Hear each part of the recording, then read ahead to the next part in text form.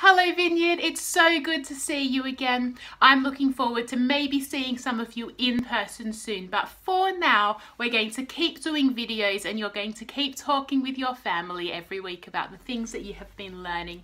You might remember that a while ago in Vineyard we started reading the book called Romans. It's a letter that Paul wrote to the people who lived in Rome, who trusted Jesus, and he told them lots and lots and lots of things. And I thought before we begin today, we're just going to remember some of the things that Paul told those people. I've got some words here and we're going to put them up on my line just up here, and we're going to remember the things that we have been learning. So, number one.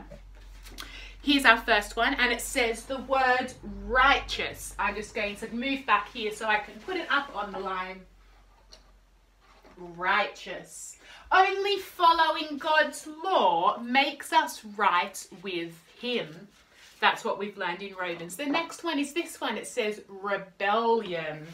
People have chosen to live their own way.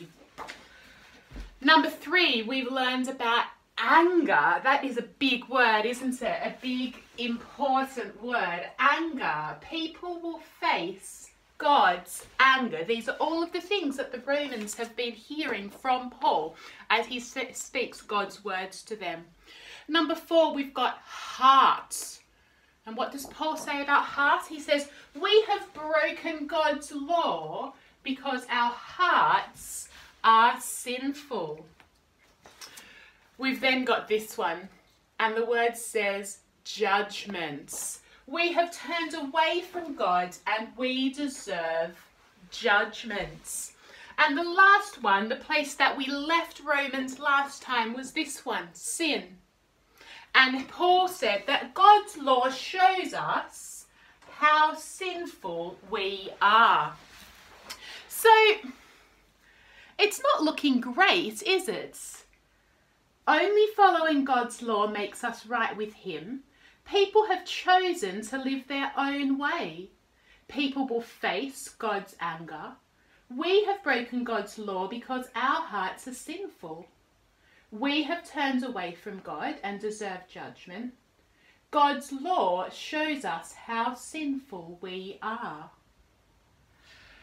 It's not good news, is it? In fact, it's very bad and very scary news for us. In the letter that Paul wrote to the Romans, I've got it here in my Bible, Paul kept going after he said those things.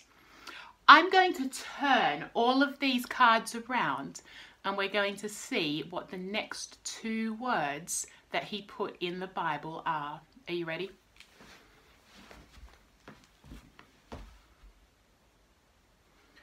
All right. Are you ready? Are you ready? What does this say? It says, but God. But God are the next 2 words in the Bible. Isn't that a great beginning? Something is going to change. Something is going to be different. I'm going to read a part of the Bible that's going to help us to understand what the thing is that's going to be different. Paul writes in Romans chapter 3, but God has a way to make people right with Him. That is good news. What Paul is saying is that God makes sinners right with Him through faith in Jesus Christ. God is always right. He is right to punish sin. He is right to be patient with sin. And He is right to forgive sin. And God forgives sin because Jesus died. Jesus faced God's anger at sin and Jesus brought people back to God. And so anyone who trusts in Jesus to save them is right with God. Here's the question. Are you someone who has trusted in Jesus to make you right? If you would like to, why don't you talk about that with someone who you know trusts Jesus?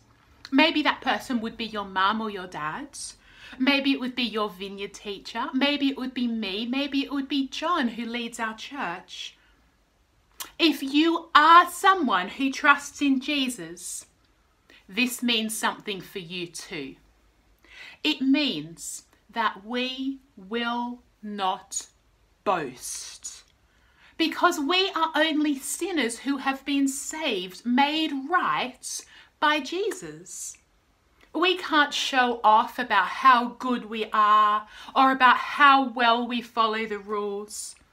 It means that we will keep trying to obey God's law, because God's law, just like God, is good and right, and we have been made right. Can you do the actions with me this time?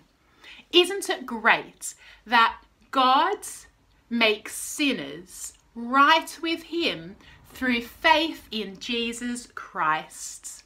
We're going to sing a song. It's a song that you will remember, that we've sung before. It's a song from Romans, and it's a song that comes straight out of the Bible. I hope that you enjoy it. I hope that you enjoy talking with your family. I hope that you enjoy making some fun crafts. Have a look in your pack to find out what you're doing today.